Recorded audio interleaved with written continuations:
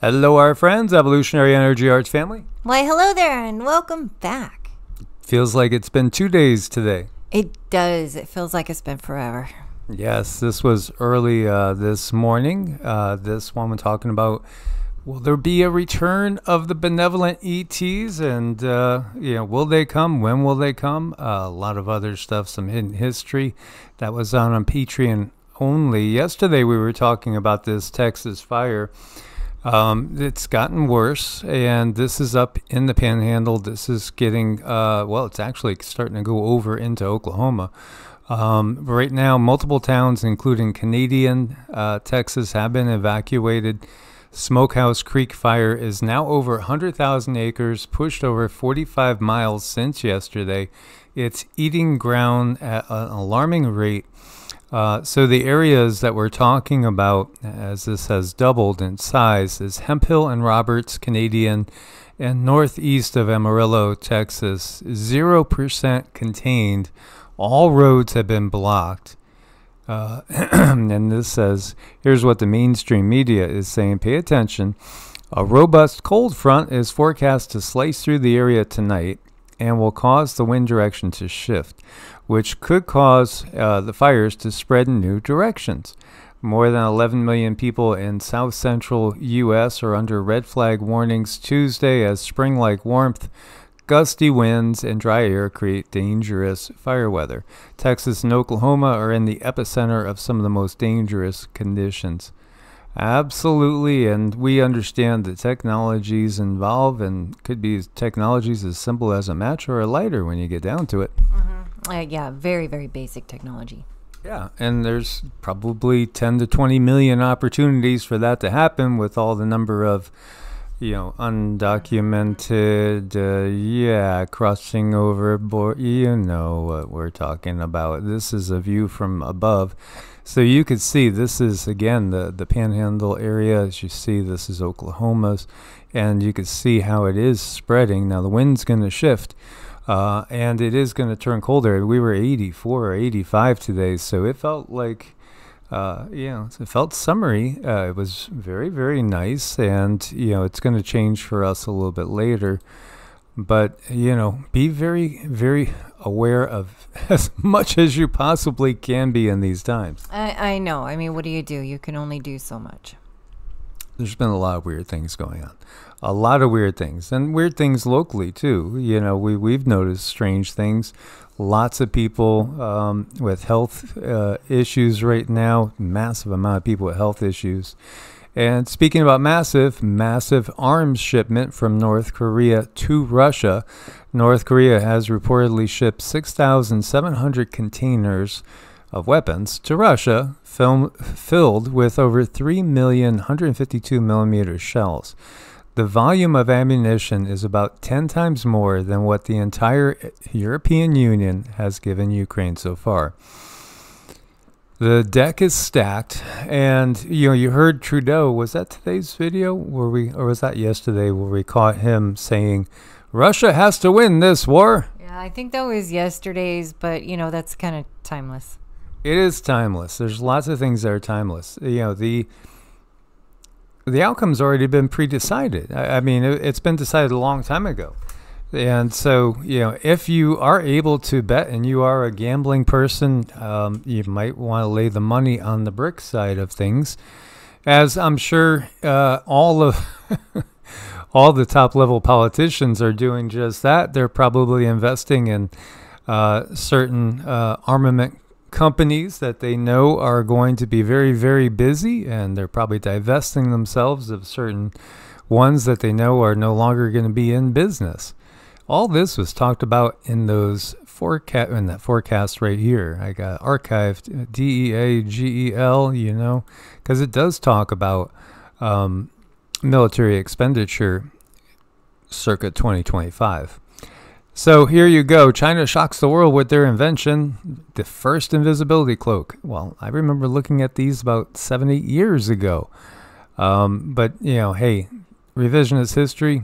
It is what it is. Everybody's shocked. Everybody's cheering. Everybody's like, "Wow, is that great?" I don't know. We won't we won't see We won't see what's the CCP version of the IRS? I don't know what they call them over there, but you won't see them coming until they're already there. I don't know. They probably got that information from those little grays because they're pretty invisible too. You're right. And the grays are very real. We've had so many interactions with them, we can't count. As well as many others. Oh, by the way, looking at technology in China, this is Chinese gait recognition technology. Identifies people by the way they walk. Gait analysis cannot be fooled by simply limping, walking with legs apart, or hunched over, because they analyze all the characteristics of the whole body. This is part of their surveillance system. Yeah, absolutely. Skynet is in place.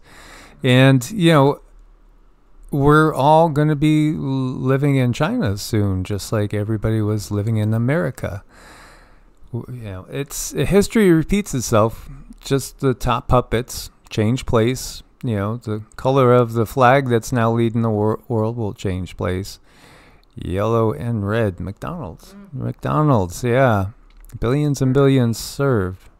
China activates its space strategy to counter the United States. People's Liberation Army unidentified aerial phenomenon countermeasure system is also aimed at military restraint. I just find it curious to see them talking about this, because we were just talking about the fact that the U.S. has informed its allies that Russia is going to have the capability to deploy its new anti-satellite nuclear weapons system in space by the end of the year. Technology, technology, technology. This also is an exclusive video, shows the Chinese Coast Guard expelling a Philippine vessel for illegally intruding the waters near Huangyan Island in the southern China Sea. You know, this is getting a little bit hotter right now, China and the Philippines, as there are islands that are contested. Russia and Japan still have contested islands as well. By the way, the CIA's trained proxy force of Ukrainian nationalists began going rogue and conducting assassinations and terror attacks within mainland Russia before the war.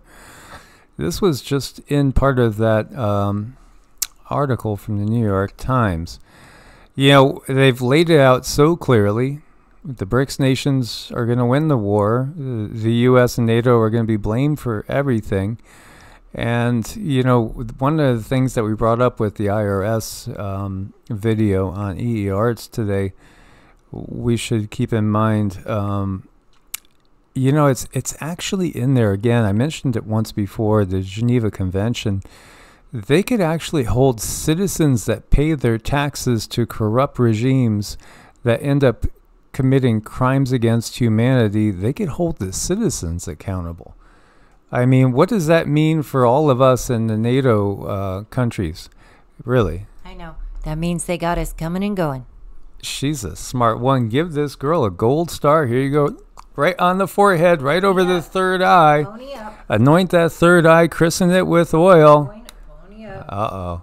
It's been a long day, guys. And by the way, Freedom of Information Act confirms the FBI and the DOJ uncovered a massive 2020 election fraud, ballot fraud thing going on in Michigan. Yeah, Governor Whitmer, you know her. You know, I just think that she must be hanging out with Macron and Trudeau all the time. Who knows? I mean, I could certainly see Trudeau and Macron wanting to borrow some of her clothing and wardrobe and trying it on. And, you know, I have seen some pretty intimate photos of those two. Yeah, it's a little weird. It's very weird. It's very weird. But this is the reality of the world that we're in. Another one bites the dust. Yeah, this time a 45-year-old Thomas Kingston, son-in-law of Prince and Princess Michael of Kent, has died at 45. He was found dead in Gloucestershire, Shearshosh. Is that Gloucestershire, Shearshosh? Gloucestershire on Sunday evening, but they don't know how he died. Well, I'm sure it was just simply suddenly. So sorry. Yeah, but you know, there's exemptions for royalty. Well, there's always exemptions for royalty. They're special, right? Yeah, they they tell the soldiers which way to go, and they say, go get them, guys, for king and queen. Yeah. Meanwhile, later on, after the battle, they'll be dining with their cousins who are fighting on the opposite field. Well, they're not really doing the fighting. They're just sending off the slaves to do the fighting for them. Such is the reality of this world. Over 2 million animals perish in Mongolia's harshest winter since 1975. Frozen in place, we've seen at times, and this is just stunning. There is something about the cold that hits me as being far more fearful than the heat. That's just me. But, then again, some in the system believe oxygen's a bad thing. They believe, methane's an evil thing, and greenhouse gases. Well, in my mind, greenhouses are places that we grow food, and we do know that plants take in what we put off, and then they give us what we need.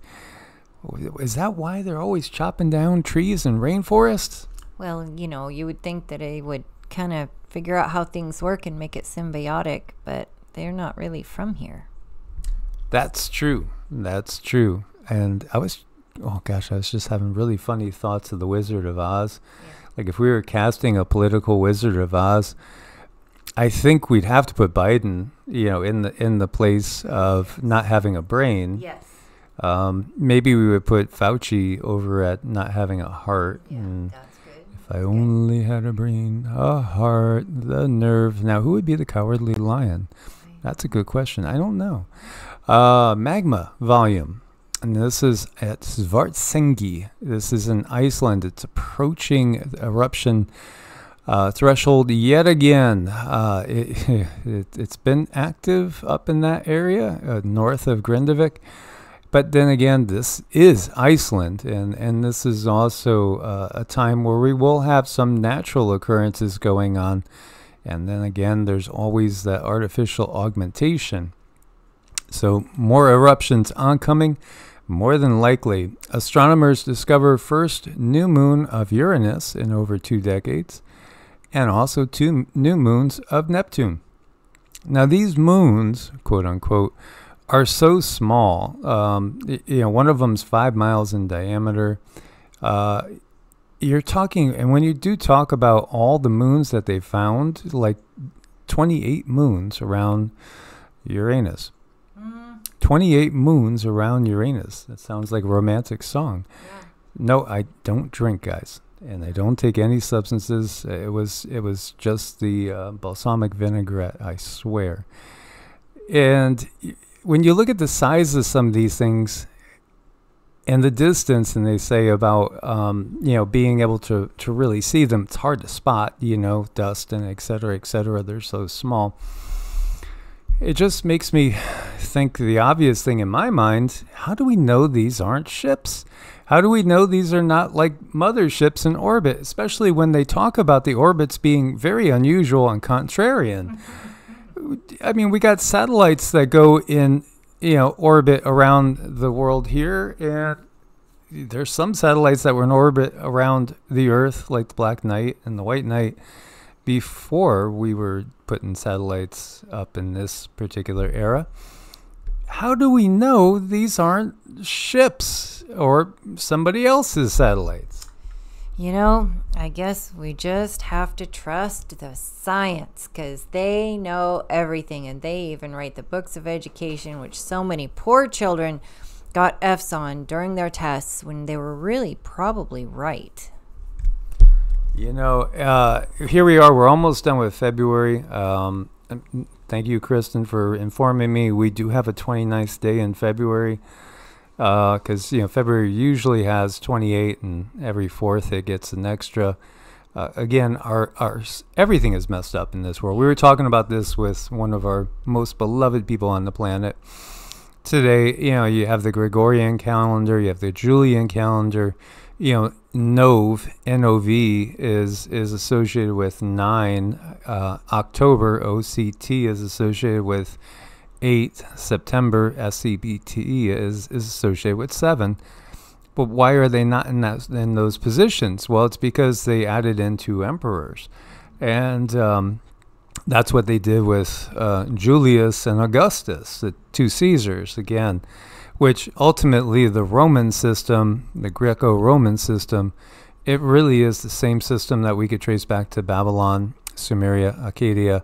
It really is an Anunnakian system. This is what it is. And, you know, Cindy likes to talk about the Anunnaki in terms of them being fallen Pleiadians, because, you know, fallen in that they are beings that have given into the system and now work for the system, as this is what the system does. And we talked a little bit about this in the Patreon video. It shouldn't be surprising. None of this should be surprising because, you know, again, it's parasitic by nature, as we were talking about again with the IRS video. Here we are. We're almost up to the eclipse. And who put the moon in place? It was them. Again, there are people around the world. There are tribes around the world, indigenous people that have passed on the knowledge that there was a time when the moon wasn't here. When the moon came here, it was brought here by them. It was brought here to keep the Earth in a tilted orbit. And as we go from 21.5 to 23.5 degrees throughout our precession of the equinoxes, that's not normal. There's nothing about this world that's normal. No, in fact, you know, everything about this world is absolutely back asswards and upside down, inside out. This little kitty knows. We're getting close to that April 8th date. April 8th, 2024 is going to be here before you know it. And this little guy says, I got a good spot. Nobody will find me down here. The Anunnaki are not going to find me down here. The invading Chinese and Russians won't find me down here. Let me know when it's safe to come out. This is a cute kitty. He's absolutely cute. As always, guys, looking forward to your comments. Much love. Stay prepared. Source bless. Namaste. Namaste.